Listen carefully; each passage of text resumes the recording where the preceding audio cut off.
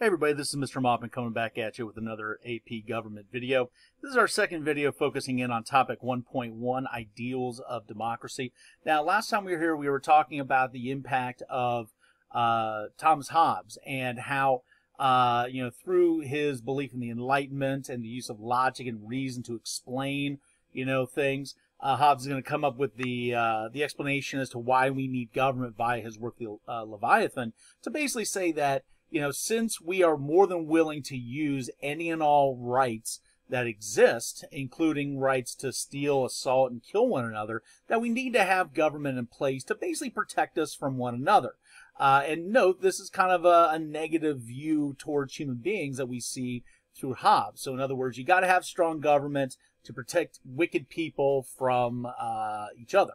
Now, today we're going to take a look at another even more impactful Enlightenment era philosopher on the foundation of the United States, and that's going to be this guy right here, a fellow Englishman by the name of John Locke. Now, note, John Locke is going to be writing a little bit later in English history, whereas, Hobbes is writing during the worst of the English Civil War. You're going to be seeing Hobbes writing more towards the end of the 17th century, when we start to see, when we have the Restoration, and then when we have in 1688 what's known as the Glorious Revolution, which basically in that Glorious Revolution you basically saw, people kind of rise up to overthrow what was viewed as the poor effectiveness of the monarchy under King James II, and wanted a government that was much more responsive to the people. They will bring in what will become King William and Queen Mary, and that experience is going to have an important impact on John Locke's work in terms of writing about government philosophy. Now, like his predecessor Thomas Hobbes, John Locke is also going to believe in this concept known as the state of nature. That, in other words, just like Hobbes wrote, we as human beings in our original form, we enjoy unlimited rights. And once again, that's anything and everything that you can conceive of, from anything you can say to murdering one another. But here's the key difference, though. Unlike Hobbes, who believes that we are really wicked people, evil people by definition, Locke has a much more positive attitude about mankind, that, human beings actually are good. They actually are moral. They are rational.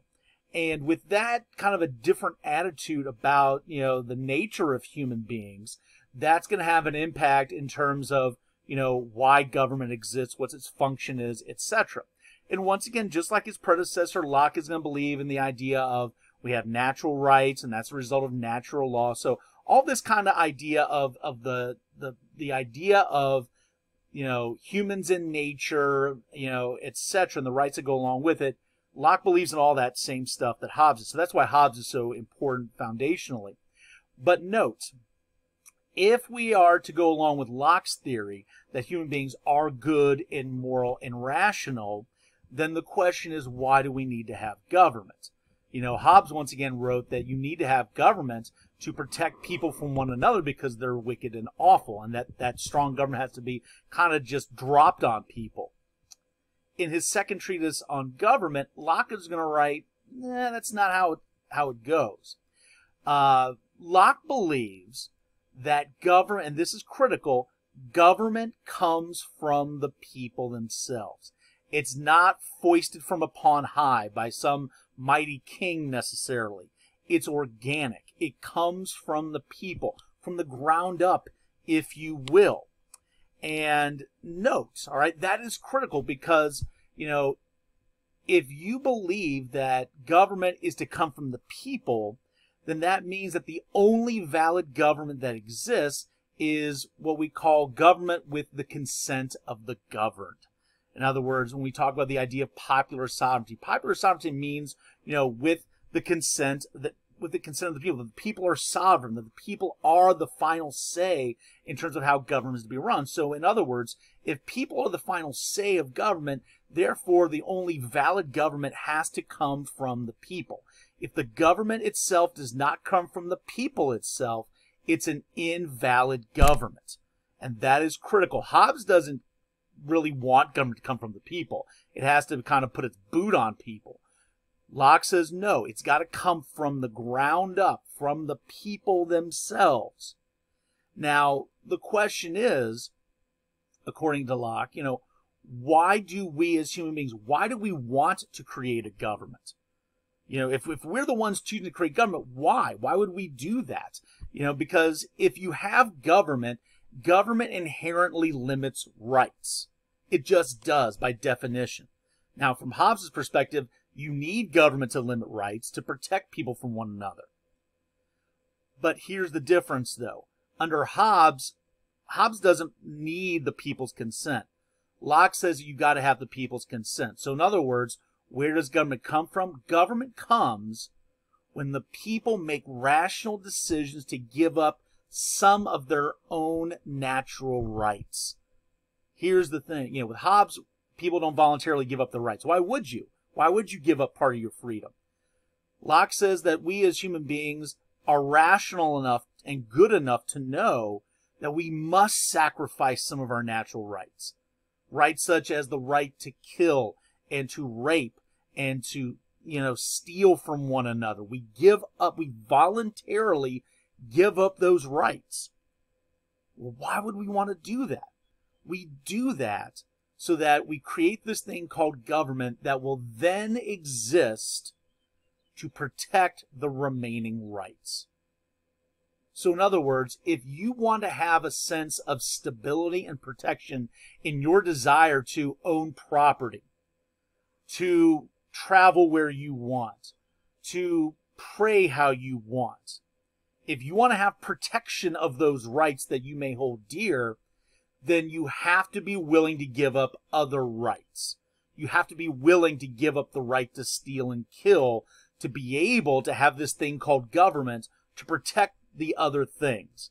Now, sometimes, some people, to make it easier, will kind of say, well, we give up our bad rights to keep our good rights. I mean, that's very simplistic. I probably wouldn't put it down on a test anywhere, but if that makes it easier to understand, then that's fine. But that's the thing. And that is important because with that understanding, Locke then has a different definition for what government is compared to Hobbes. Hobbes's basic role for government is to instill stability and order. It has to do that. For Locke believes that government exists to protect our rights, the rights that we have not surrendered. All right? We've surrendered the right to kill and steal, but we create government to protect what we consider to be more important rights. We create government to protect our right to pray and to speak and to assemble, to own property. That's why we have government. So government exists to protect those rights. Now that then kind of gives a sense of expectations of government that are a little bit higher than what Hobbes is talking about. Hobbes only expects order, stability.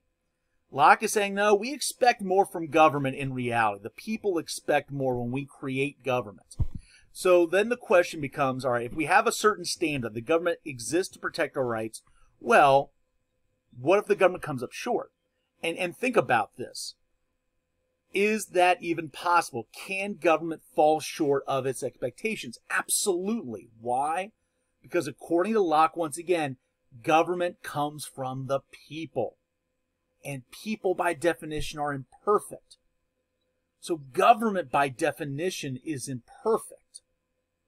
So knowing that government is not perfect by definition, what then are we to do if government does not live up to its expectations in terms of being able to protect our rights that we value? Well, Locke has an answer for that.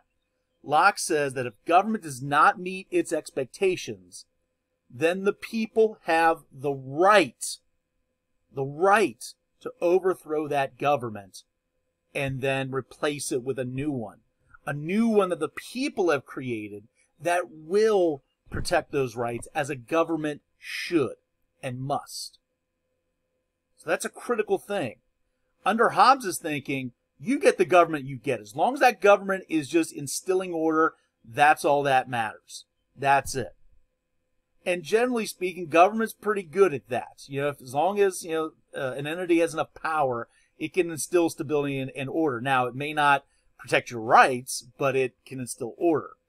Well, Locke is saying that, government has a higher expectation, and if it doesn't live up to expectations, we are not going to just be victims.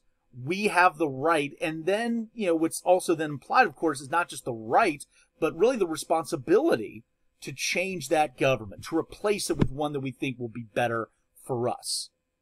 That is important, because what Locke tells us is that government is not omnipotent. It can't be. It's not perfect. All right? Government comes from us, therefore we can replace it. Government is not something that is dropped on us and we just deal with, kind of like Hobbes would say. So that's going to be critical. Okay?